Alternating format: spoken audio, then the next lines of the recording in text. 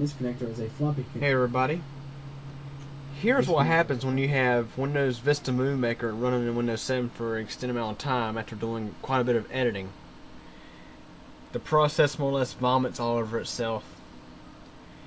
It gets unresponsive, and you notice all the green stuff on the playlist thingy here. It's unresponsive. And notice it even plays with other Windows within Windows 7. Now, is that weird or what?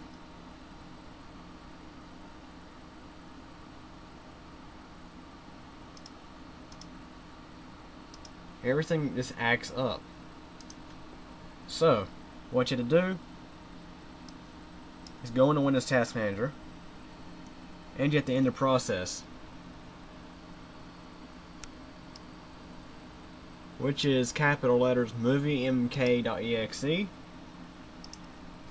Go ahead and end the process.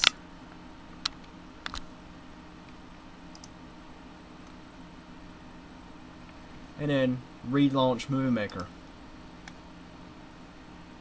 And of course, what you have to do is make sure that you save your project very frequently. And another thing to do, if you install Windows Movie Maker into Windows 7, which I have videos on how to do so, click on Tools and go to Options.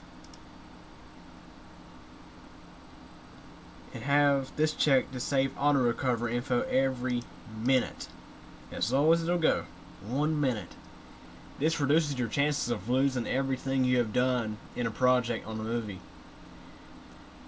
But don't rely on this to save every time, because there have been some times where I have lost everything when I was working in the process of making a video. But anyways, before you guys comment, just keep this in mind. Before you say, why don't you just use Windows Live Movie Maker? Well, the thing about Live Movie Maker is it's very limited.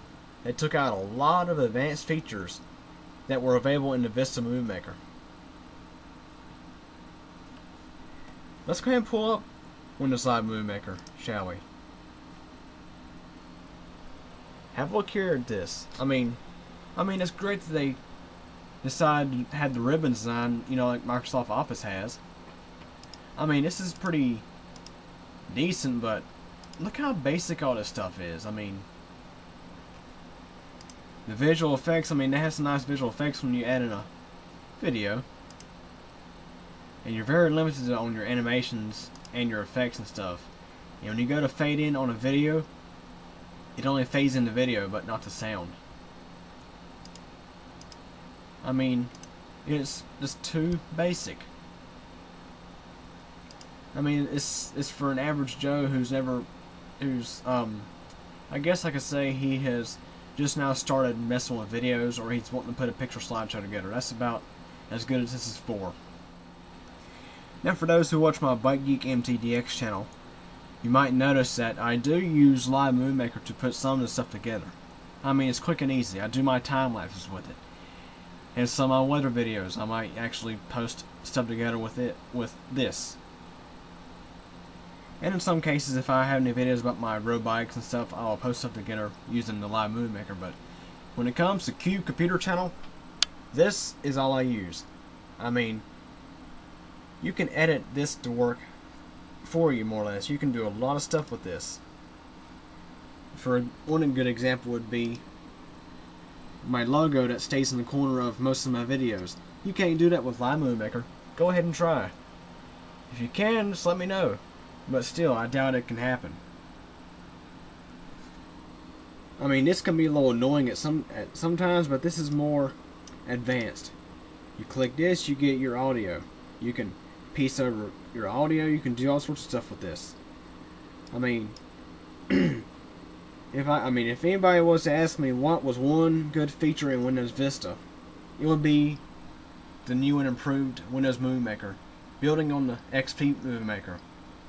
It just really blows my mind that they didn't carry this over into Windows 7. They decided to go to the Windows Live stuff. And as long as this will work, I'll continue to use it, even if it works in Windows 8. Anyways, that's the only big problem with the Vista Movie Maker, is the process tends to get a little iffy after using it for a while. But other than that, it's so much better than Windows Live Movie Maker. By a long shot. Anyways, any questions or comments? Let me know.